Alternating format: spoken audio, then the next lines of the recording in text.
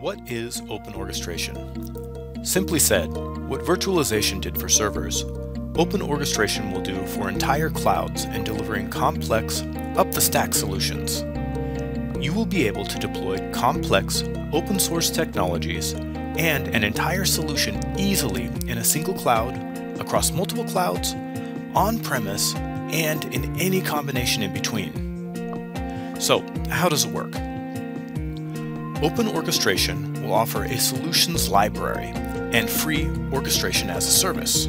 The fast-growing library provides on-demand solutions, or blueprints, that you can edit to leverage new technologies and to create your own one-button deploy solutions. Complex deployments of many popular big data technologies such as Hadoop, Mongo, and Cassandra are already available. OpenOrchestration.org will offer free orchestration as a service based on our Open Orchestration Engine technology. The engine is state-based and choreographs deployments.